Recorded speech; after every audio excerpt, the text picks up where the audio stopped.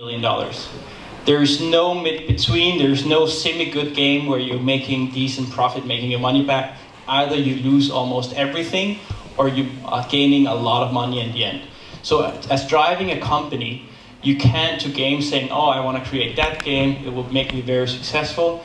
It's all about the small details within the game team, within the game. So all of the small details inside the games are created in the game teams. That's also why I need to give full responsibility to the game teams. I basically give them a account of money and I tell, come up with a game, make sure it's nice. Whatever I give them of suggestions of what they should do will only be suggestions for the games. Even as a CEO, I can't go in and tell, make that button blue, do it this way. Because what I need to create in the office and in the games we do is this sense of ownership in people, to actually make sure that they are empowered to take decisions, to make sure that they always do what's right within the game. They always make sure to question themselves, because if I tell them like you should do a game, it should be like this, they won't think, they will just do the game that way. If you force people to think, you force people to do random meetups, you force people in that way to become creative, and it generates in the end a much better product. It's of course a super risky process to do, but it is really what it takes, because games needs to be tweaked and improved over and over again, and you need to be the owner of the game to do that. Is there almost like a point where an office can be too fun and that your employees are just playing ping pong all day or doing boxing all day instead of really working?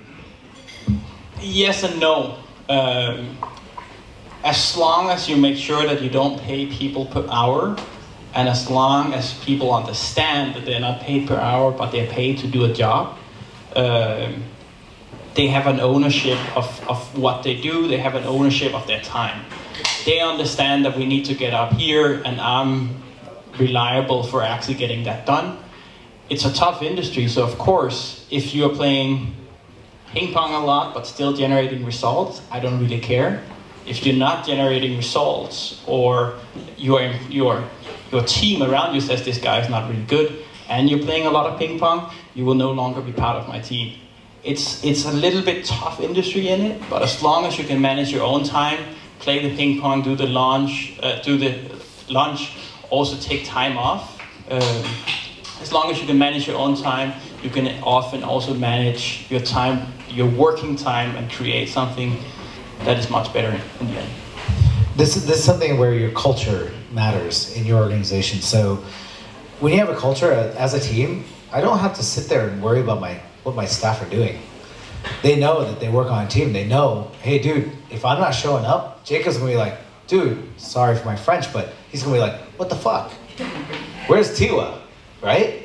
And that's not okay. So part of it has to do with the culture of the organization. If people believe they can walk into your organization and say, hey, I can just hang out and play ping pong all day, you have a culture problem, not an office problem.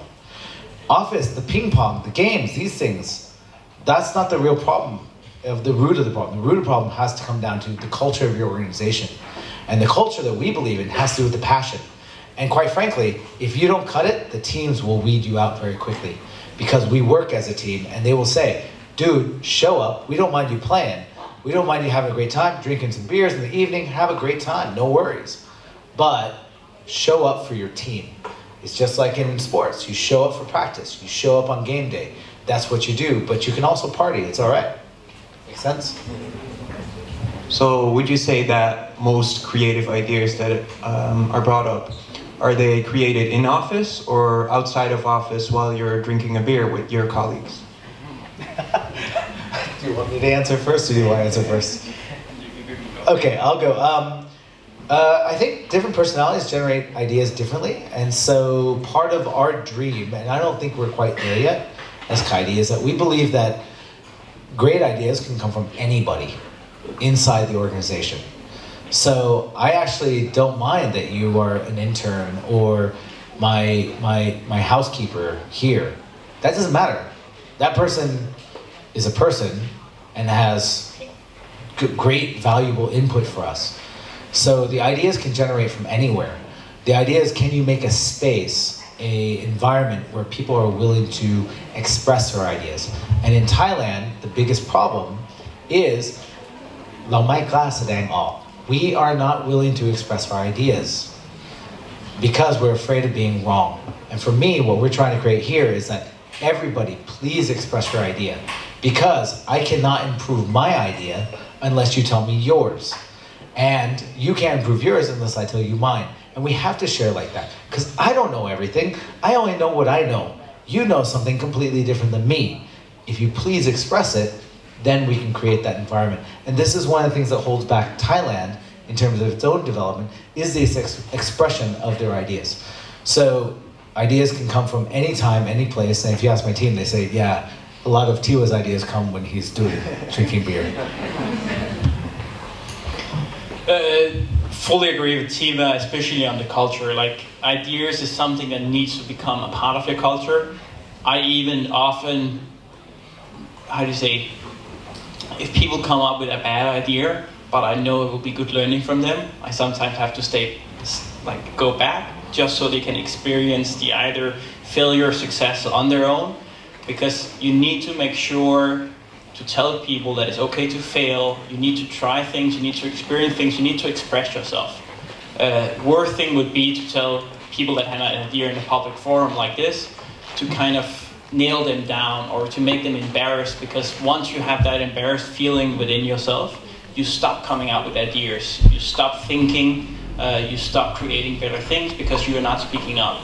Most good ideas that I come with are just by having a thought, saying it out loud. 50% of the time it's utter bullshit. The other part, it's actually something good, and people can have a thought pattern that goes, evolves the ideas. When I drink beer with Tiwa, we get a lot of ideas. Like, I think the beer ratio gets you more ideas, quantity, not necessarily quality. That's how I'm going to justify expensing my beers with you. It's like, no, but it's a creative process. You just see how many ideas we came up with. You like it? You want to join? Apart from that, personally, most ideas are, especially when you don't need them, so they will be in the shower, in the airplane. Best idea I had for 3 months came up over lunch today because I was asked the question. You need to have that interaction. You can't just sit down and say, okay, now I need to create a game, I need to have an idea. Whatever you write down is always bad. It needs to be, you talk to people, you ping pong with people, and that's how you create better ideas. Okay, so lesson learned, we have to drink some beers tonight and create some ideas. And also, best advice, get some friends that are willing to shoot down your ideas. It's horrible to have friends that always encourages you. So you come up with a great idea and they say, oh, that's good, you should do it. Best friends you can have is that I think that's all bullshit, you're wrong, because in that case you get feedback, you can keep improving your ideas, you actually generate a culture between your friends to come out with ideas and try to shoot them down. Anytime I get an idea, I also need to go to somebody else and tell them, just so they can kill it, because if they can kill it, I know it's a little bit better. And when you go through 10 people and they can kill the idea, maybe it's actually worth something. Can I add to that? So when I do have beers with Jakob, here's the way I know it's a good idea from the beer session, is if I wake up in the morning, I still remember it. That means, that was still a good idea. Are there any questions from the audience? Please raise your hand if you have. Yeah. Yes. First. One in the back. Can you speak? So before the mic gets back there. Oh, it's okay? Okay, we got it. Please stand up and state your name. Hi, my name is Kit, and my question is about as a startup, what is your most important criteria that you pick and choose your staff to be your team, and how you attract them to join your team? This one's for you, dude. Maybe both of you. I know Tiwa can talk a long time about this one. Personally, the biggest one I see in people is the ownership of failures. The ownership of actually doing something wrong and admitting that it's your fault and still going through with it. There's nothing worse, there's nothing that kills culture more than people starting pointing fingers at each other. So whenever I can pick people I know throughout a long time, or test throughout a long time, it's that, okay, I screwed up, let's do this instead. The worst thing is that people try to get the blame on somebody else instead of owning it. So yeah, my biggest point is actually the ownership of your mistakes and your successes at the same time equally. So it turns out there's a guy, have you read Drive by Daniel H. Pink? Yes. I recommend it. You have? Awesome. And it turns out like a lot of times startups get stuck with the money issue. And really, money is hygienic. And it really becomes, money is a non-issue. The real issue is mastery, autonomy, and purpose. If you know what your purpose is and what you're doing, and the staff that you're going to hire have that same purpose, and you give them the autonomy and the ability to master their area, they're going to be great staff for you. They're going to be great team. And I hate the word staff because actually they're part of your team. The money thing can come later. Just make sure you take care of them someday. And at the beginning, you can't. We're going to all be eating mama noodles together.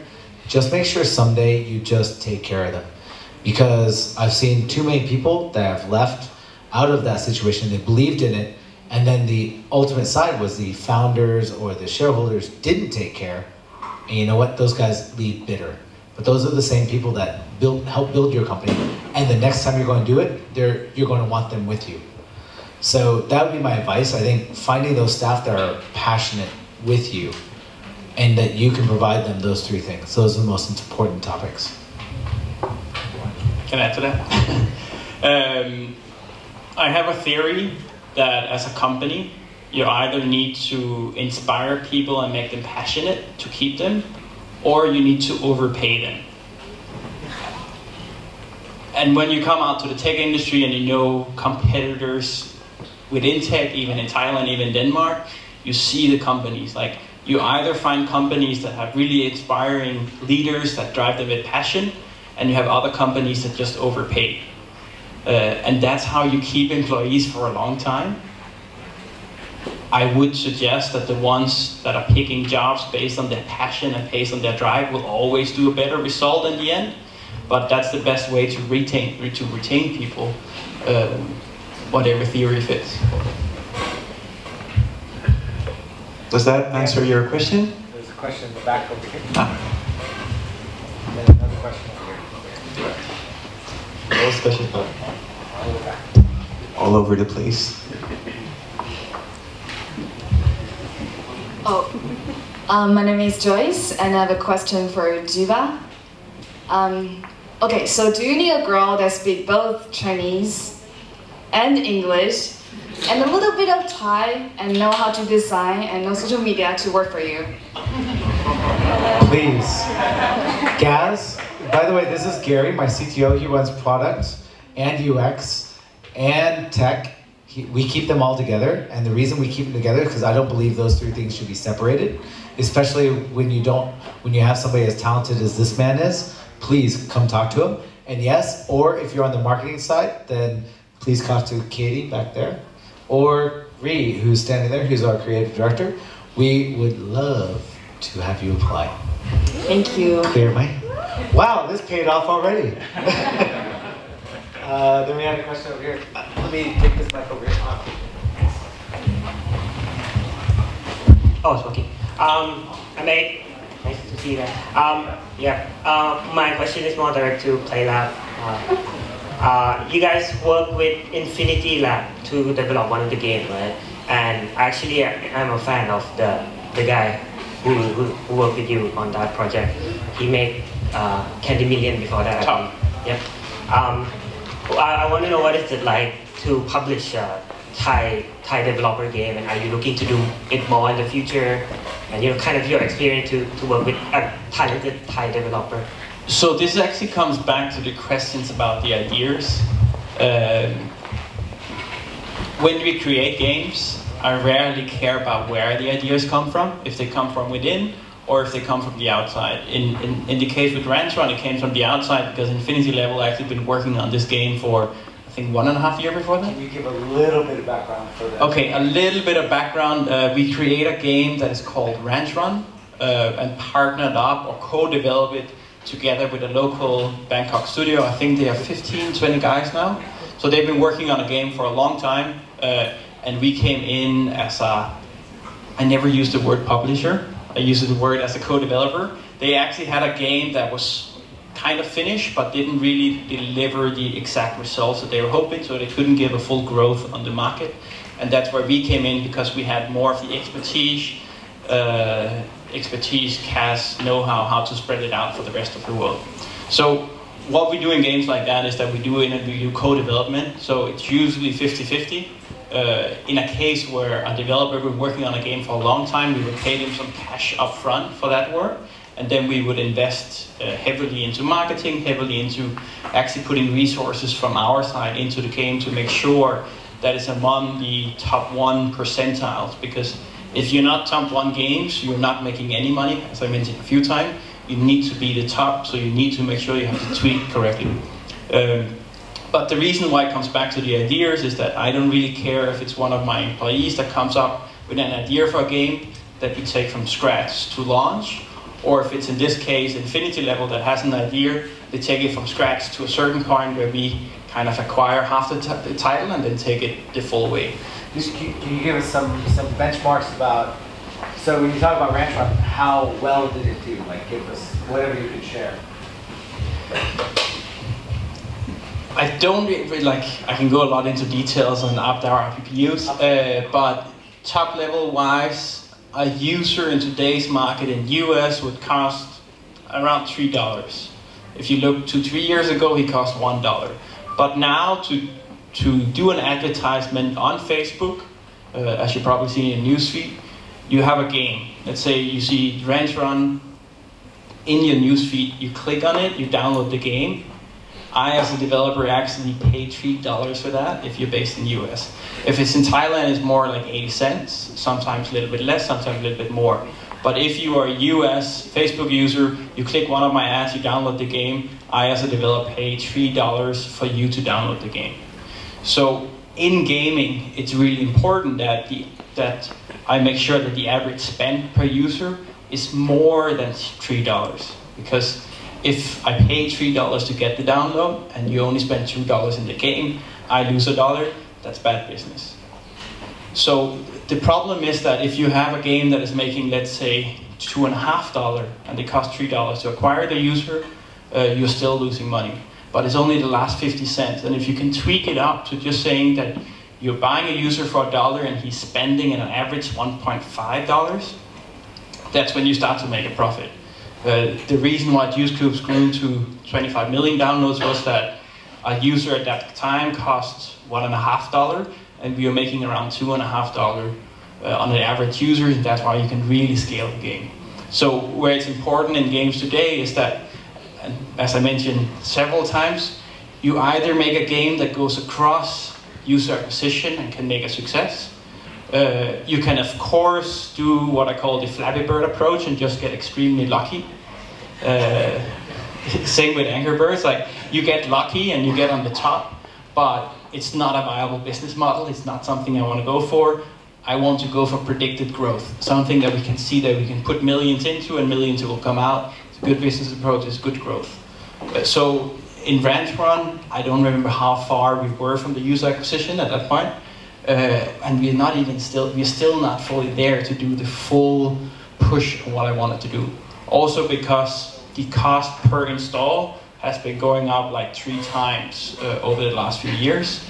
In Thailand itself, it's gone up, in my data, it's like 15 times, because there is no competition on it back then. Yeah, the games market. But it's an interesting point, which is like, when Jacob and I share, it's like, I go, Jacob, dude, how's the game? And he's like, dude, it's so hard. And I was like, but Jacob, it sounds so sexy, right? It's like, wow. And he looks at me and goes, Tiwa, the fact that you're able to predict and kind of invest and control and grow, you're returning, you're going to grab new users, you're going to return them back to your consistent platform, sounds really interesting. When I look at him, I go, yeah, but dude, you just created a game and you just got 25 million. That's so awesome. And he's like, yeah, but then tomorrow could go like this. And I was like, and it's a different in business, right? The way I compare it is for gaming, it's much more like the movies industry. Like you invest into a movie, you're not quite sure if it's going to work. And it's a gamble, but when it hits, it's huge. And that hit often, statistically in gaming, needs to pay for 9 other games that doesn't work. And a game is around $500,000 to do, so it's a lot you need to invest for that. But yes, back to your question, we are looking for more games. We are of course very picky on what we do because it's a tough market. Whatever we can get from ideas from the outside, or games from the outside or inside, I don't really care. So half of... No, I don't have. I'm just a big fan of the guy who made the Top. 20 million. Yeah. And I'm so glad that you guys helped them. Tom is a great guy publish for their it. game. Yeah. That's super cool. Chat. Why does Kaidee have to change its name for 2 times? What is the reason behind it? I believe it was even more than 2 times, but... This question is for you, John. Oh, you switched to Tiwa, right? It's good marketing because we get questions like that. No, so look, we had a lot of different shareholding changes over the last 4.5 years. I've got significant major global players in our shareholding business, in our shareholding group. There was some changes of strategy. The final piece of this was last year when we merged with Kaidee. And so we were OLX, they were Kaidee. Kaidee didn't have a local team. What you see in Kaidee today, everything is our team, our platform, everything's the same. And the board asked me a question. They said, Tiwa, which name do you want? And as hard as it was for our team to swallow, I chose Kaidee. We as a team chose Kaidee. And the reason we chose it was because we are Thai, we're doing this for Thailand, and quite frankly, if I choose the OLX global brand, I don't have control of my brand. But by being Kaidee, I have control of my brand. And I can do my brand for Thailand. That's why we chose our final name change. Ultimately, it's about our shareholding situation and strategic decisions that are made at a global level for large investments. So Kaidee was a name that was made by a company that didn't have a local Thai team? That's correct.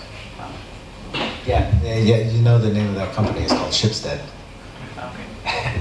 Yeah, so they didn't have so Kaidee was selling in Thailand and they launched against us. They were competitive. And we merged. And we merged in multiple markets. It's complicated, but ultimately they asked us which brand. And we decided to go with the Thai brand. By the way, it was a hard decision because we had built OLX for the previous year and spent a lot of money. And we believed in the brand, and changing the team was changing gears from a team that went, okay, we love Dealfish. Then they say, yeah, but now we love OLX. And then a year later they go, love Kaidee. And they're like, okay, Tiwa, how many more times have you asked me to love another brand? It wasn't easy. I don't recommend it, but it can be done. And I can tell you, frankly speaking, honestly, I think our brand values and our brand, who we are today, is much stronger than it was ever before. Would you agree with that, Gaz? And I would also say that the culture is the key. Yeah, exactly. What he said was culture is key. Our culture of willingness to change because we know what's right for not just the customer, but also for the business. It matters. And that's where Jakob's point earlier about culture matters. I could see how dedicated you were towards changing your name by advertising and dressing up as a lady to advertise Kaidee. Did you see that video? I don't think it's working any longer. I think I'm quite sure it does. Another question from line, from Apishit.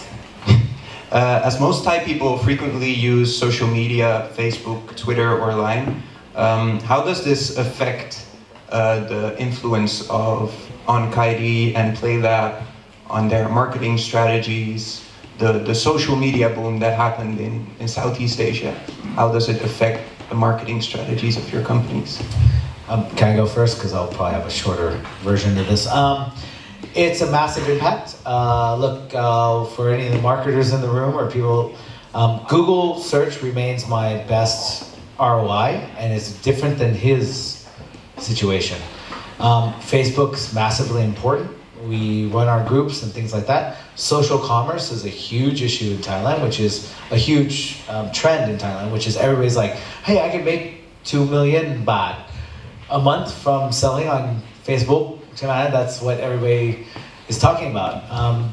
It definitely has an impact on how we look at the world in terms of Facebook, Instagram, and Google. Line for me is not such a big topic.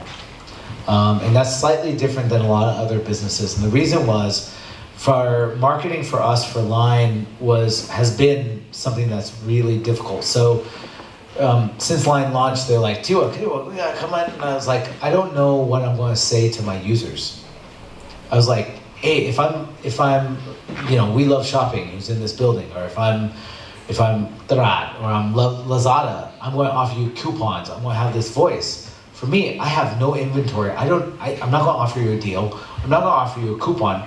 We have never been able to figure out how to use Line effectively from our marketing standpoint. Because we don't know what we're going to say to the audience. And one thing that Kaidee believes is, look, we just want to be real with our audience. And we don't want to just sell you a bunch of bullshit.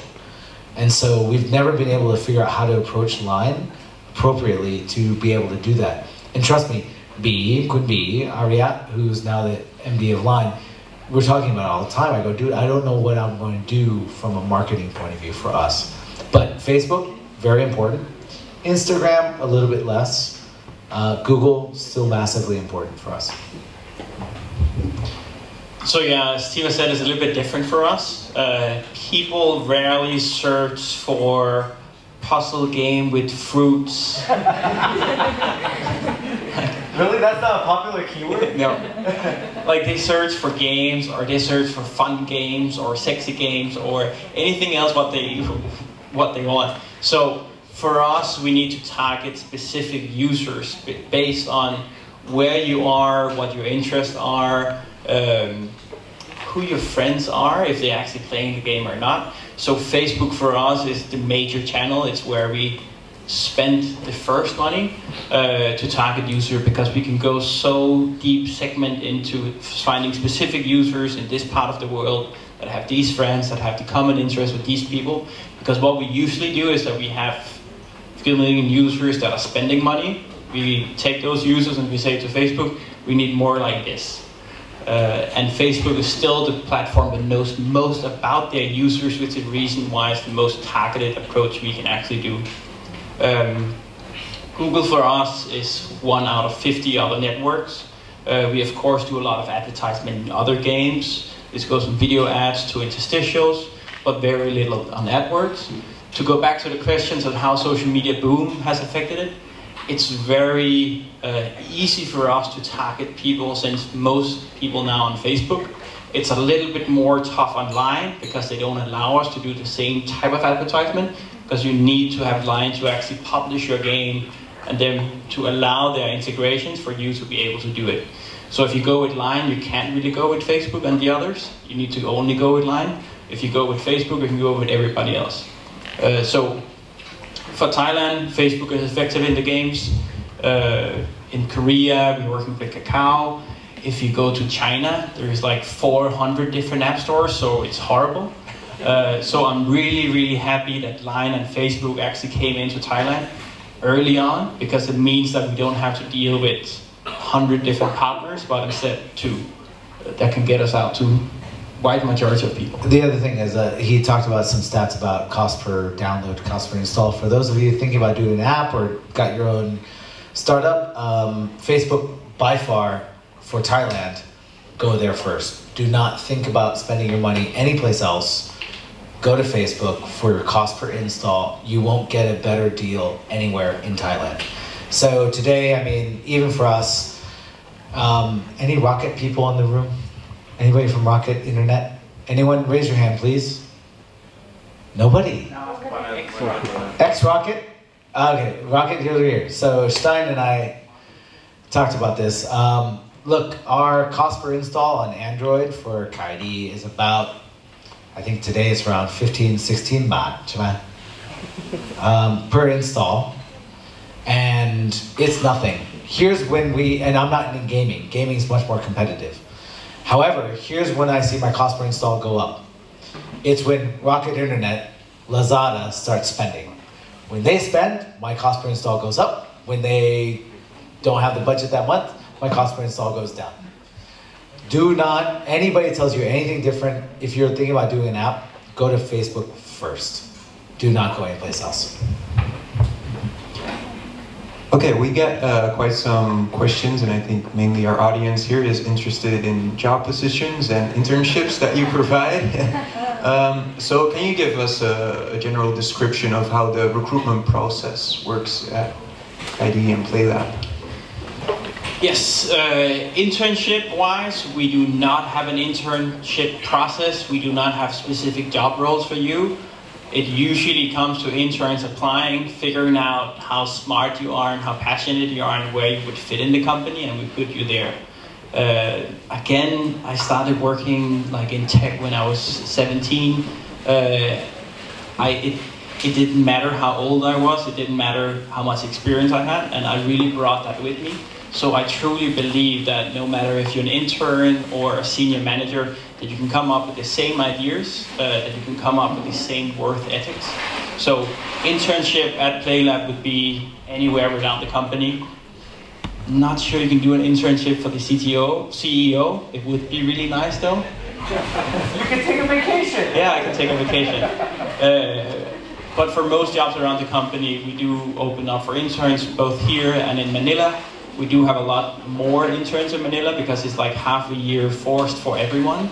It's a little bit less in Thailand, but I know that we are creating a specific internship program, so we follow the exact procedure. But yeah, most interns are either from Thailand, from US, or from Europe. It's not that big amount because we only want people that actually have the passion in it. Recruitment-wise, send an email to jobs@playlab.com or to me, jlp@playlab.com. If you're smart, if you're passionate, I'm sure you can convince me so. Look at our website, playlab.com. You have a full application process. You can see everything through. But in the end, I tend to hire smart people, even if we don't necessarily need you or have a specific job for you. I will find a way for you to help us and us to help you if you're smart and passionate enough. Or, yeah, that's pretty much it. And that's why he's never hired me. The internship. Kind of intern as a CEO. So I'll be honest, actually, internships is something we've struggled with as a company. And I want to actually invite Gary to come up and talk a little bit to extend what I'm going to say. We're keen for internships.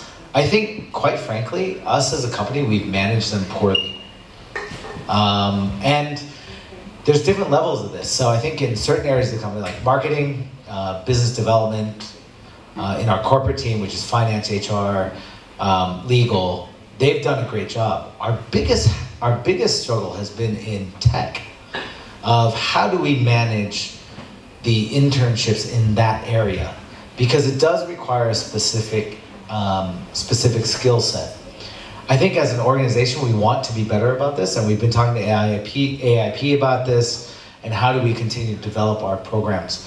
I hope we get better at this, and I guess I just want to be honest with you guys, like, please apply, please come talk to us. You can send in to HR@Kaidee, you can send to me, tiwa.y@Kaidee. We'd love to hear from you. And particularly for the tech and designers in the room for internships, Gaz, would you spend a moment? Yeah. Hey, thanks. I think it's always been a challenge to bring an intern into a technical team. But I tend to echo what you're saying. If you have the passion and you're smart, apply. We'll try and find some place for you. But our experience has been that it's a partnership. And from Kaidee, we're extremely focused on building the best kind of product we can. And sometimes it's kind of tough to find a place for someone who needs to learn. Because we're so busy just trying to move as fast as we can, getting something out the door as quickly as we can.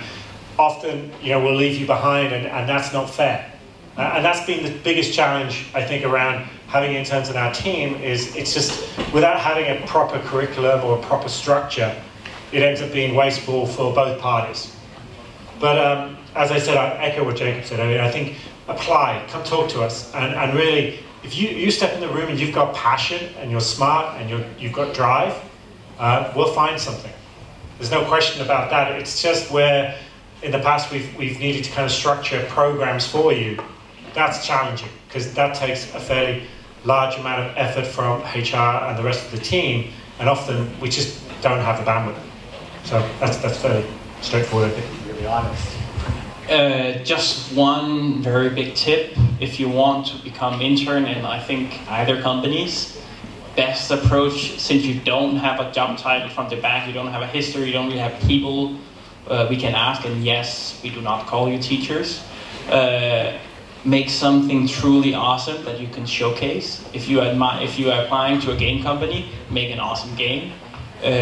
I tend to say your school projects doesn't count because you're kind of forced to do them. I've done a lot of school projects as well.